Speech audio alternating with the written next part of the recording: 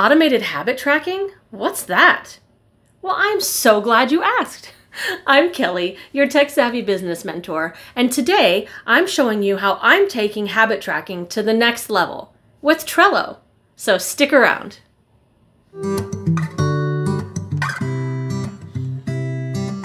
Like many entrepreneurs, I recently read James Clear's best-selling book, Atomic Habits, and I was so inspired by everything he says. My highlighter has not been that busy in years. One concept that he talks about in the book is the fact that longer-term habits can be harder to stick with as we're trying to build them because they lack what he calls instant satisfaction. Essentially, it takes too long for us to see the impact that our work towards that habit is having in our life or our business, depending on what that habit is. He suggested habit tracking so that on those hard days where it's difficult to stay motivated to keep working towards that habit, we can literally see the progress we've made in black and white right in front of us. Well, this wasn't a totally new idea to me in concept. I've always kind of struggled with habit tracking or tracking activities in general, because to me, it's always been just adding one more thing to my to-do list, which is already overflowing, right? So while I might actually do the activity that I'm attempting to build into a habit, I don't always remember to go and track that I've done that activity. And so then having this habit tracker to look back on, it just doesn't exist. When I was reading this chapter in the book, all of a sudden I got this spark of inspiration. What if I could automate habit tracking with Trello? And the fully automated Trello Habit Tracker was born. In this video, I'm showing you exactly how I created mine so that you can create your own as well. So let's get to it. I'm so excited to show you this fully automated habit tracker. I have tried habit tracking before, even before reading Atomic Habits, but it just was not very successful for me because I tend to, I don't know if I want to say get bored with or whatever, but I just tend to not track consistently. Even if I do the thing, I don't always track consistently. And so this concept of having that instant satisfaction that James is talking about kind of always eluded me, right? But I do love the idea of seeing a calendar or something where all the days are marked off of all the things. And so I wanted to automate that in some way using what I'm already using. So again, habit stacking and habit tracking. I am drinking the Atomic Habits Kool-Aid big time on this one. So let me show you how this works. So first off, you do need to have a board where you're tracking the actual activities of what you're doing. And if you've seen any of the other videos on my channel before, you might have seen this board before. And this is where I track my kind of day-to-days, my daily recurrings for my business. Daily, weekly, monthly, and in some cases it's somewhat personal, but also business related. So I want to show you first on this board what I had to add, and then I'll show you how it migrates over to the habit tracker itself. So first off, on these boards, I did add a couple of things. I added some labels. So personal being that this is something that's a personal thing, not necessarily a business thing. And daily, this is the frequency of when I do it. And so you can see here, I've got labels that correspond with that across the board, right? So this is every 2 days. This is a Pinterest activity, daily Pinterest, every 2 days, administrative, email marketing weekly. You get the picture, right? And over here on the habit tracker, there are lists that correspond. So you've got email marketing, YouTube content, blogging and social media, which obviously I have not started yet, Pinterest marketing, podcasting, sales calls, administrative, and personal. So those things correspond with these labels that are on the board where I'm actually tracking manually, right?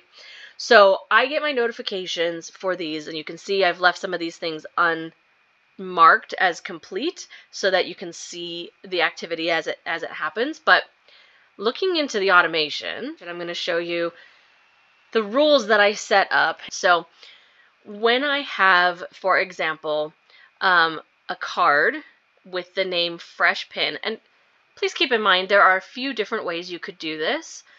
So I could just do this a little bit more generically and let it be based on those labels specifically.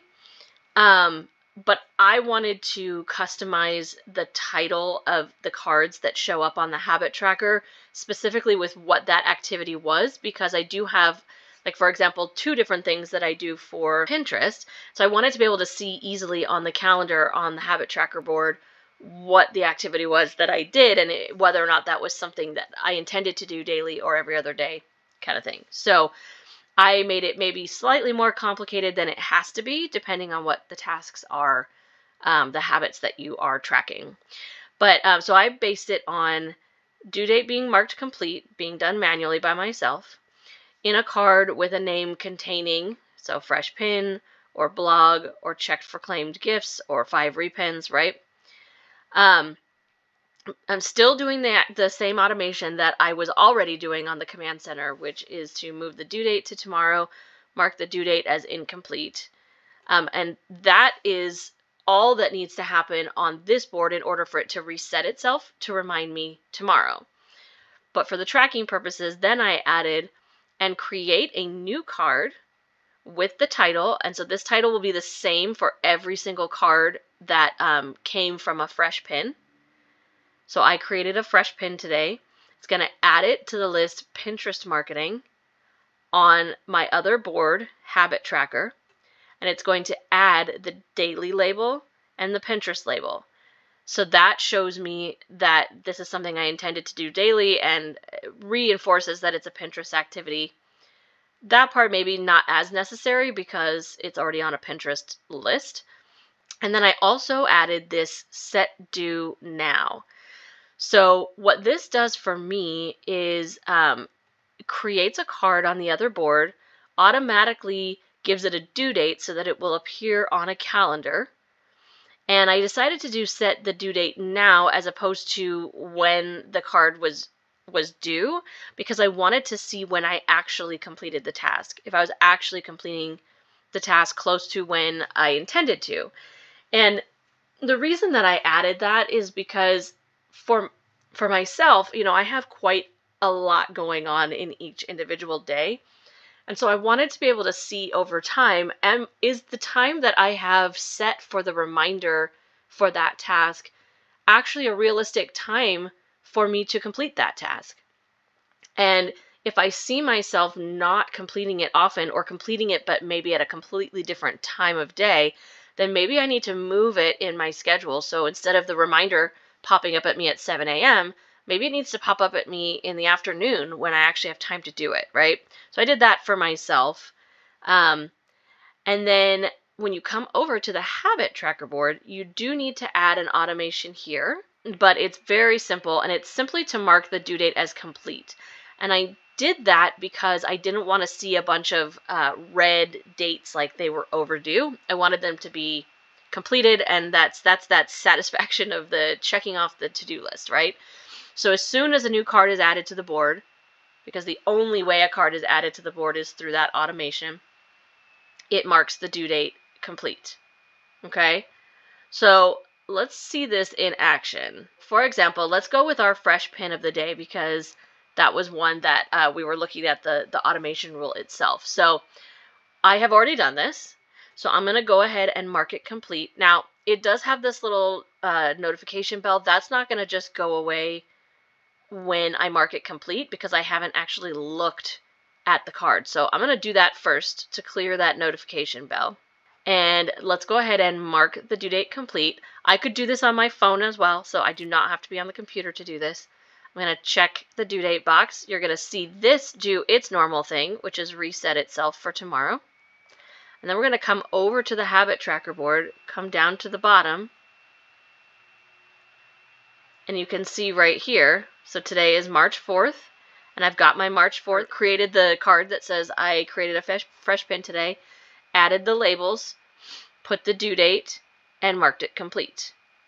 So let's do another one, and I'll come over here faster so that you can see it actually appearing. So let's go ahead with the repins. I'm going to check that and then come over here and you'll see it get added. See? And it just got added right there.